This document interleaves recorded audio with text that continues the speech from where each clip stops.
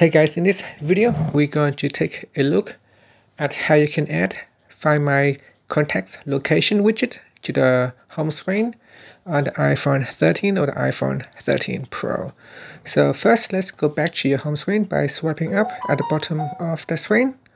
On your home screen, go to a blank spot and touch and hold. Then in here, tap on the Add button. Next, we're going to go down and tap on Find My. Now in here you have a few different size widget. You got a small one, you got a medium size. So drag on the widget that you want to use. So I'm going to choose a small size here, and I'm going to place it on the home screen and let go. Okay, next tap on the widget itself. In here you can select who you want to track.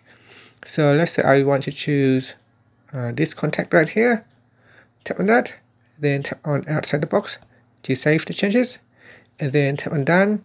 Now you can see here in Find My, it shows the location that I'm currently at, and you can tap on that to open up the map, or you can tap on the circle icon to view information about a contact. So if I tap on that, it will show me the informations, my name, my details. You can swipe up to view more details. In here you will be able to view the maps. So if we zoom out, we can see it will show us the locations of where am I about at the moment. Okay, and that's it. So that's how you can set, or how you can add the widget, the Find My Contacts location widget to the home screen on the iPhone 13 series. Thank you for watching this video. Please subscribe to my channel for more videos.